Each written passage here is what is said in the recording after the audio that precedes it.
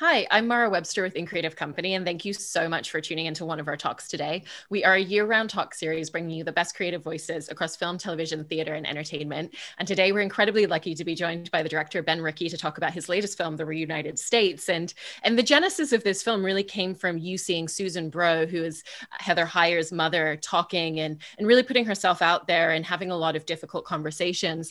So how did that really begin to shift your own perspective internally and make you start thinking about the narrative that you wanted to tell within this film? Thanks, Mara. It's exciting to be here and talk about the film. The Reunited States was inspired first when I saw Susan Bro speak. She lost her daughter in Charlottesville when the car drove through the crowd and was able to speak with such clarity about the need to have difficult conversations in order to move past violence and avoid further violence. And it really hit me like a ton of bricks because I had just been, like so many of us, really passionate about politics after 2016 and in a way that it was consuming me. And here was someone who was able to be a voice of reason during this time. And so I approached her and I said, I think your wisdom could help a lot of people in this moment. You know, I don't know how or why, but I'd want to be a part of helping to tell your story. And she gave me her number and we started to have a conversation. And then I went to film with her on the first anniversary of Charlottesville. And the Reunited States, it follows four storylines. Hers is one of them. But the main premise is that we all have a role to play in overcoming division. It's not something that just our government is doing or responsible for. This is a citizen problem, and that we all can be part of the solution too, depending on our thoughts, words, and actions towards the other side. And that was a radically different way to look at some of these issues. And we hope what will come out of the viewing experience. Yeah. And Mark Gerzon is a big part of the film. And he actually wrote a book, The Reunited States, but you came up with the title of the film before discovering that he'd written the book. And it was the checking to see if anybody already had that title. And so I was interested in the first conversation that you had when you reached out to him about not only being involved in the project, but actually basing the film off of his book and off the work that he's been doing for over 3 decades a little bit as well. Yeah, well, you've done your homework. That was exactly how we found each other. Was I thought I'd come up with the title, The Reunited States, and I was like, oh, this is too clever. And I Googled it, and it led me to his book, which was not only the same name but the same topic. And so I was actually in Colorado, where he's based on another project that was falling apart at the time, and I sort of threw a Hail Mary out to him and said, hey, I'm here. Would you want to meet? And we grabbed breakfast together, and he was basically, like, I've been waiting for a filmmaker to approach me on this topic because I feel there's inconvenient truth style film that could come out of this to bring this movement into the public conscience. And by the way, how did you find me? And I told him the story of Googling him, and he kind of sat back and scratched his chin and said, well, I guess it's meant to be then. Let's go ahead and do this. And so he introduced me to the other three characters in the film because his book that he wrote, which is amazing, and there's a free download on our website at reunitedstates.tv of the ebook. He profiled 40 people. It was sort of an anthology of short stories of people that were bridging the divide. And I didn't even know this movement existed. Like a lot of us, I think it's always like pick a side and battle it out. There's not as much awareness that there is a movement to bridge our divides. And so anytime I needed someone, I was like, what are the youth doing, to fix this? And he said, go talk to Stephen Olakara. And I said, I want to follow someone on election night. And he said, talk to Greg Orman, the Independent. And so that was how I sort of found the rest of the stories for the film. And with him making those introductions and really knowing who you should reach out to specifically, what was the roadmap for you in finding the types of voices that you really wanted to include to have a broad cross section of conversation within the movie? Yeah, that's always the most challenging part, I think, is finding stories that are compelling enough to convey universal ideas and what will make them entertaining. And one of the first things that people said when I was setting off is it's going to be hard because conflict is drama, and if you have people that are trying to be peacemakers, that's not dramatic. And I kind of pushed back and I said, I disagree. I think if you find people going through transformation, that's incredibly dramatic, where they're challenging their own biases and beliefs in the world and watching them crumble. That can be very dramatic. And so first and foremost, we knew we had to find stories that were entertaining and emotional. And so that was a pretty high bar because it's one thing to, in a documentary, to have people looking back on an instance and telling you what happened and having some stock footage. It's another thing to try and find people that are going through that change right now, and where you can be sort of a verite style and be a fly on the wall. And so we did shoot a lot more stories than we ended up using in the final film.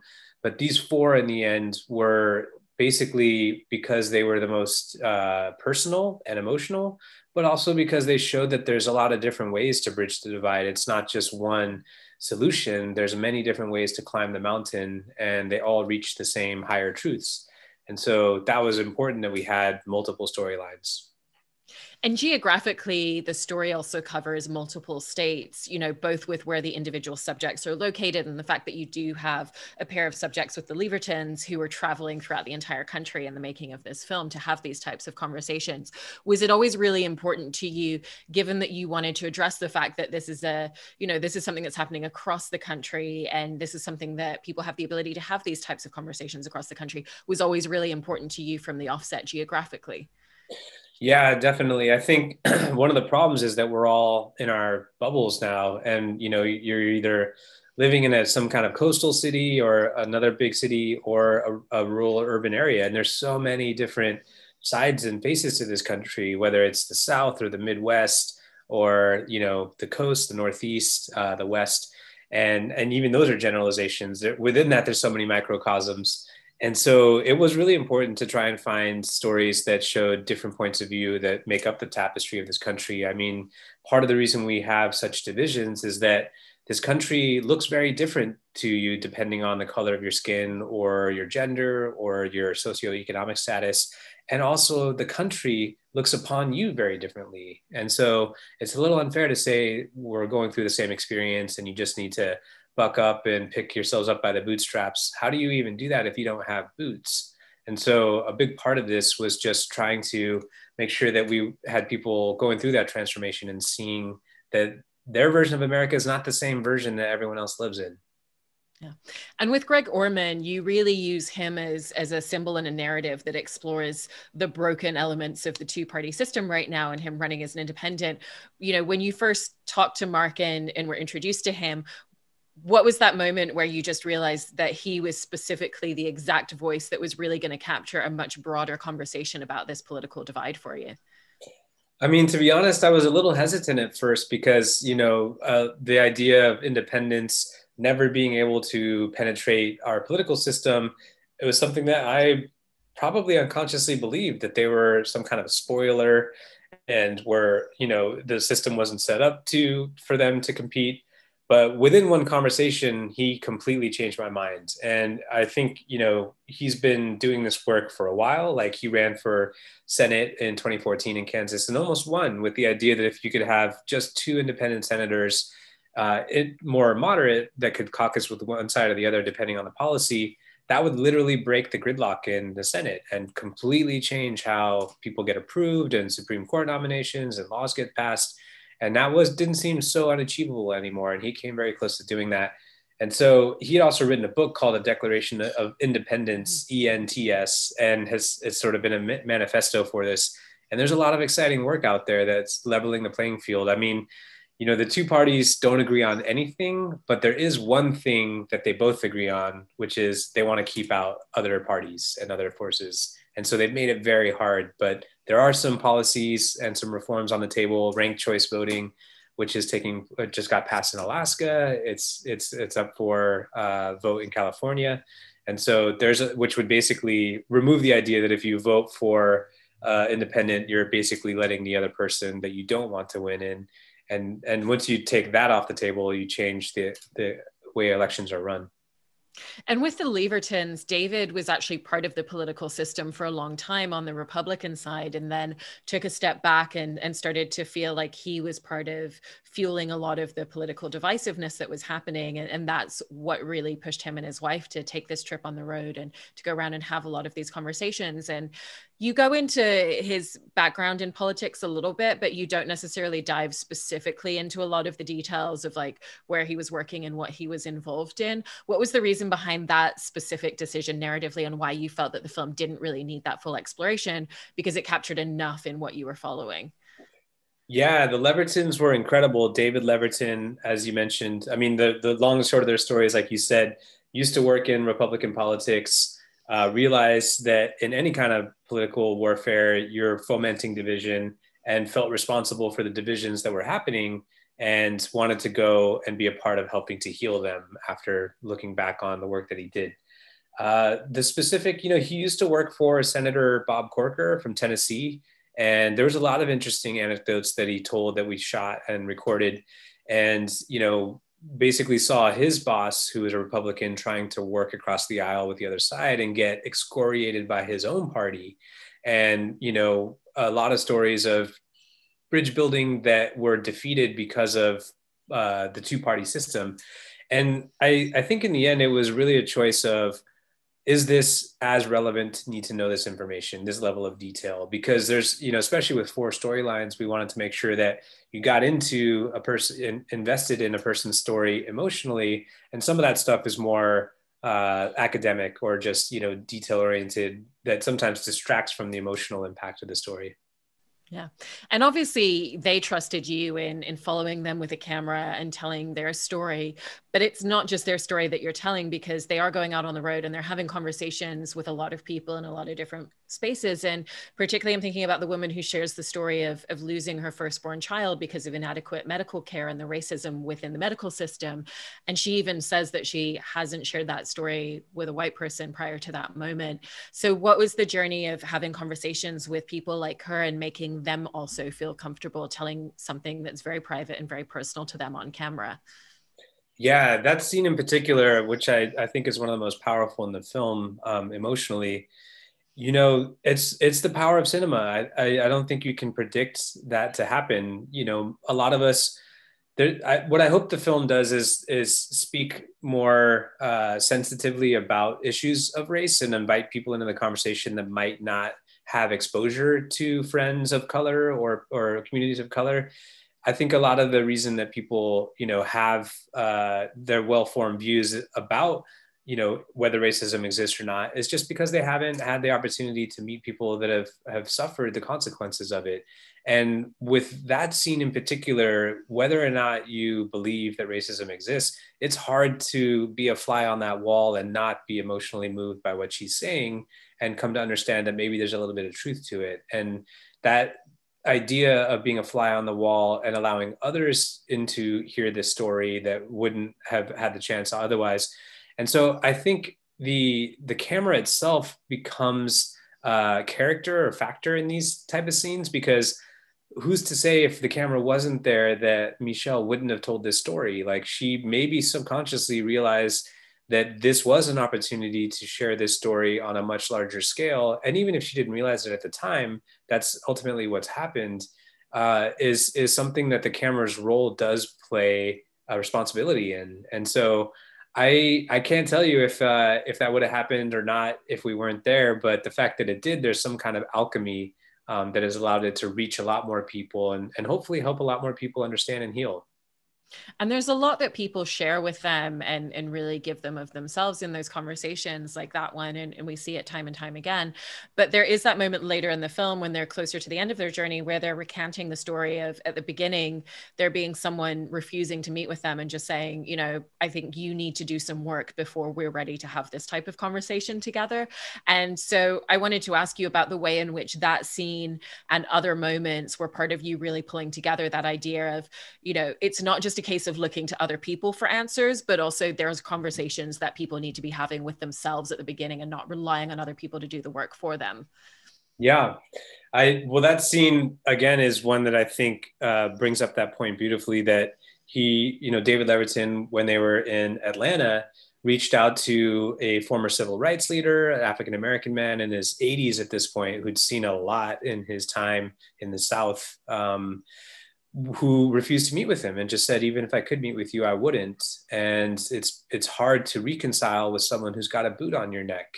And, I think that would at first put a lot of people on the defense to hear that, to say like, wait a second, this guy is racist towards me, like thinking I'm like, this oppressor or something.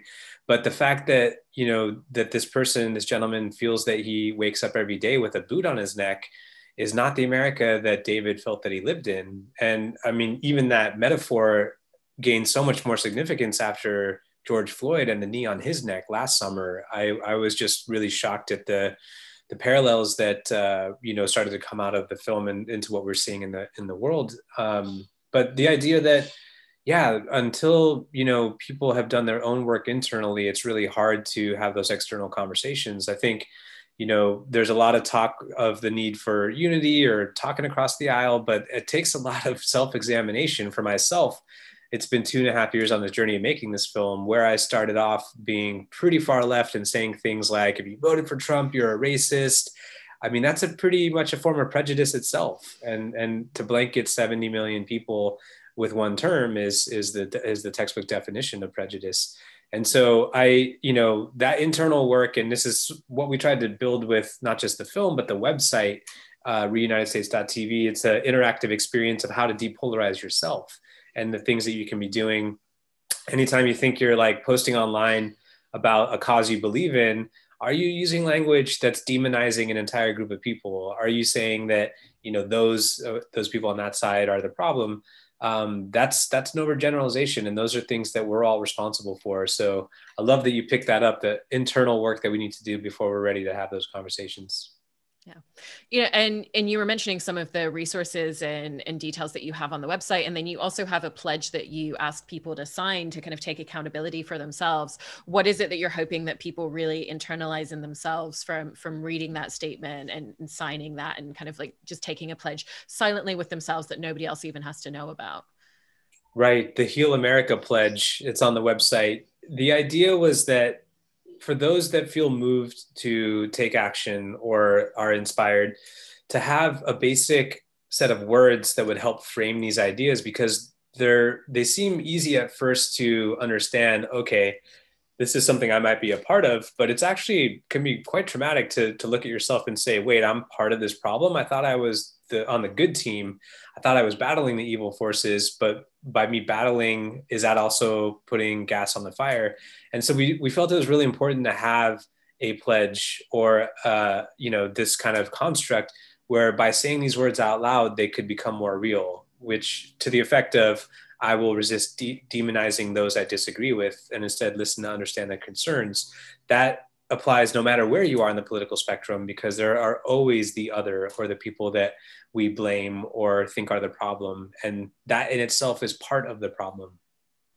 I also thought one of the scenes in the film that was really striking was the moment where you have David and Aaron meet with Susan Bro. And it's really interesting to watch, two sides of people who have been going out and having these conversations. And Susan actually comes to the table saying, I didn't want to meet David because I feel that you have been part of the problem and you have created part of the environment that impacted her daughter. And she's not accusing him of being responsible, but she's saying that he's part of the larger ecosystem that led to that incident. Was that something that you orchestrated with them meeting up? And at what point did you realize that those were Susan's feelings going into the conversation? Because I thought that was a really interesting exploration of watching people come into that uncomfortable space and really kind of come out of it on the other side, because she says, I wanted to meet you because I wanted to see the human side behind my feelings. Yeah, it's, that scene in particular was one of the only times that the characters do meet each other, because they were pretty much on their own journeys. And it really came up because the Levertons decided on their own that after this 50-state road trip, they wanted to move to Charlottesville. And I had already been working with Susan in Charlottesville. And so it seemed like a logical interaction. They had been aware of each other. They'd actually met like a year before at an event commemorating Charlottesville. But I did not know that Susan was going to come into the meeting like that. And I had sent her some information on the Levertons, and they had shot a video of explaining why they're going on this road trip and that he used to work in Republican politics. And she watched it that morning before coming to talk to them. And I think that by him admitting that he had been part of this mechanism fueling divisions, it triggered something in her that, she had lost her daughter because of these divisions downstream. And so the idea of wrestling with that, and it was quite brave of her to have that conversation on camera, and also of David and Aaron to be able to receive that and be able to talk through it. I mean, the part that is not in the film is that there was, another 45 minutes or an hour of conversation beyond that moment of them kind of finding resolution together. But it is, indicative of how hard this work is. I think bridge building, the perception is it's kumbaya, let's all get together and, let's just meet in the middle, which is not the case. It's very difficult. It's 2 steps forward, 1 step back. And so to have even bridge builders have conflict and difficult conversations and work through it was just a sign of just how challenging this work is. And David and Erin are doing this journey with their kids in tow. And we see their kids on camera throughout and going to all of these different locations with them. But you also made the choice to not interview the kids and ask them about their perspective on this experience, what it means to them, things that they've learned. And so I wanted to ask about, did you weigh up and consider interviewing the kids at any point and putting them on camera in that way? Or was it really just that they were part of the fabric of this experience that you wanted to be a fly on the wall for? It's tricky with kids because, of course, the parents were there and they would be consenting, whether we used it or not. But they're such young, fragile, developing minds that I didn't want to put any more pressure on them than was already there with our presence.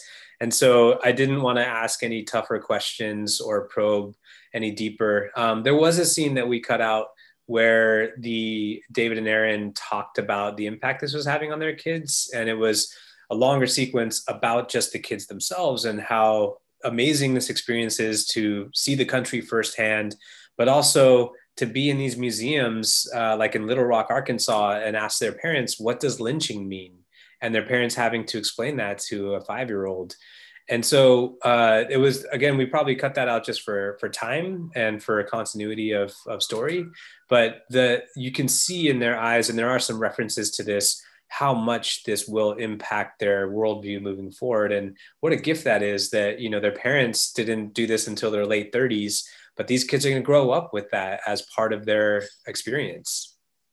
And in working with Susan on the film and following her to all these different spaces, and we see her give a lot of speeches, but I imagine that you witnessed her in the room having conversations with people and giving speeches well beyond what we even get the opportunity to see in the movie.